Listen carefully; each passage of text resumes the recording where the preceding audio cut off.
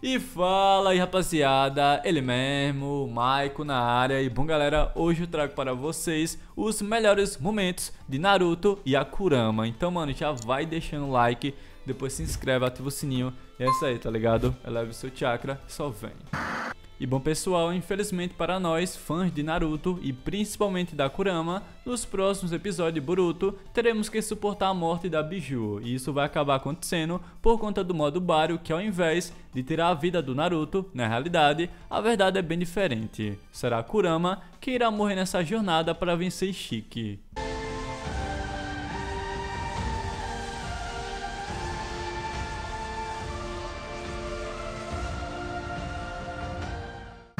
E bom pessoal, por mais que a Kurama não seja uma pessoa, é realmente triste ver ela deixando o nosso mundo. A Kurama e o Naruto estão juntos por tanto tempo que não dá pra imaginar o Hokage sem ela. Rapaziada, são mais de 20 anos desde o lançamento de Naruto e o começo e fim da obra são iniciados com a Kurama. E também será finalizado com ela. Vocês entendem isso? Entendem a importância do personagem Kurama para a obra? Basicamente, tudo o que aconteceu na história tem a ver com ela ou a Biju estava envolvida de alguma forma. E o maior exemplo disso é o começo da vida do Naruto. Se a Kurama não estivesse selada em sua mãe, o Obito não teria atacado a Kushina. E o Minato não precisaria selar a Kurama de seu filho. Tem mais, ambos, Kushina e Minato, estariam vivos. Esse momento é um dos mais importantes de toda a história de Naruto.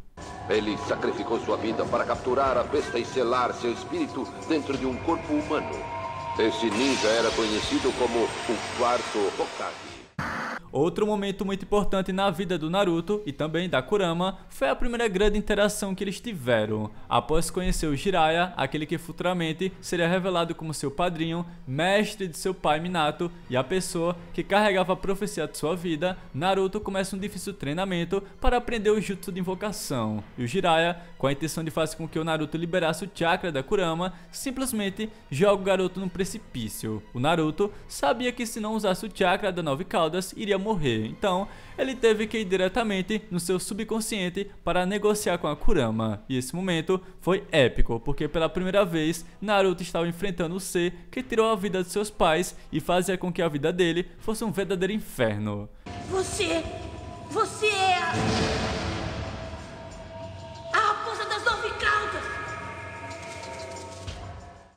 E bem, outro momento muito importante na vida dessa dupla ocorre logo no início do Shippuden no reencontro do time 7 com seu antigo parceiro Sasuke Uchiha. Aqui novamente, a Kurama salva a vida do Naruto em sua luta contra seu amigo, exatamente como no Vale do Fim. Porém, dessa vez, ela pede para que o Uchiha não matasse o Naruto. Embora o Sasuke não fosse aceitar essa proposta da Kurama, o tempo em que ambos ficaram ali conversando abriu uma brecha para que Orochimaru chegasse e impedisse o Sasuke de fazer besteira. Mas não é só isso, galera. A parte mais importante é que pela primeira vez nos foi mencionado o nome de Madara Uchiha, ou seja, até nisso, a Kurama estar selada em Naruto teve importância para a história.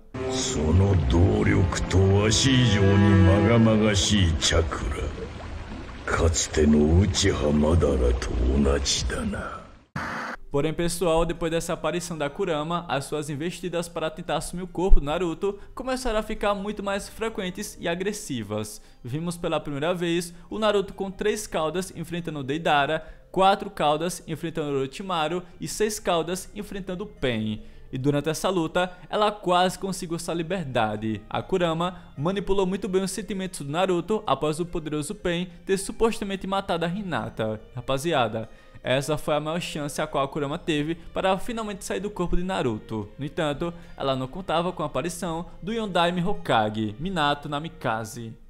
Yondaime! Urusai ne, ushiro no. Sukoshi betsu no tokoro ni iku yo.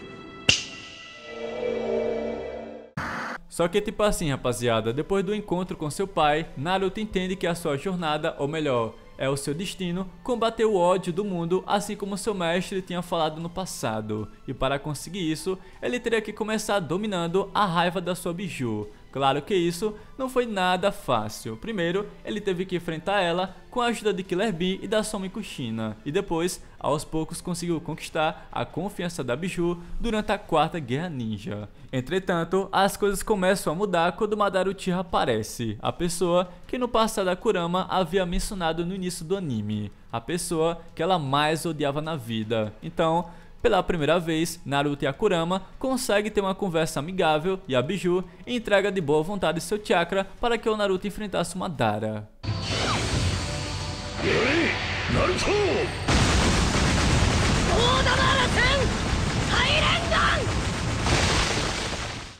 E após essa conversa que fez com que ele se aproximasse mais, e também quando a Kurama assistiu Naruto tentando salvar suas irmãs Bijus, a Kyuubi, começa a ter uns flashbacks do passado, desde que ela foi selada em Naruto até o momento atual. E ela entende que de fato, de todas as pessoas, o Naruto foi o único que o tratou como ser vivo. Afinal de contas, ele também buscava o respeito e a sua dignidade. Então a Kurama entende que o Naruto é a pessoa que finalmente seria leal com as Bijus e as reuniria como aliadas, assim como a Kurama tinha dito no passado. E aí, meus amigos, nós temos aquele momento que marcou Naruto na história dos animes. Naruto e a Kurama finalmente se tornam amigos numa cena emocionante, a qual o protagonista diz que agora a Kyuubi não era mais um demônio, agora ela era a Kurama, uma amiga e cidadã da Vila da Folha. Essa, de longe, é um dos melhores momentos de toda a história dessa dupla, que infelizmente está chegando ao seu fim, né? Kurama!